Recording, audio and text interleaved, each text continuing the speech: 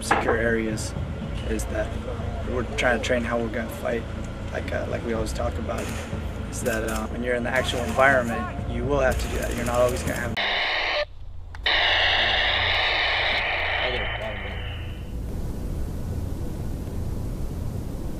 This exercise was designed to evaluate and certify communication Marines from the battalion to attach to the 31st Marine Expeditionary Unit, Joint Task Force Enabler Platoon, which provides comm support to the 31st MU's command element.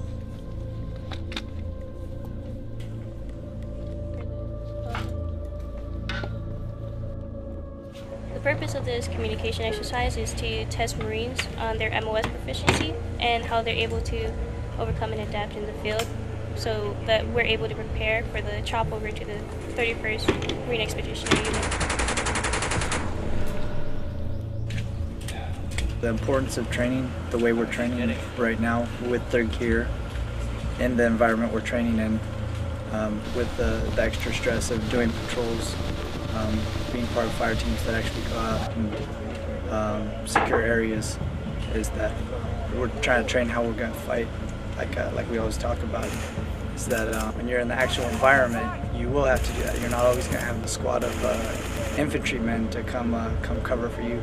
You'll actually need to pick up your rifle and provide that defensive position while the other Marines are able to set up their communications equipment.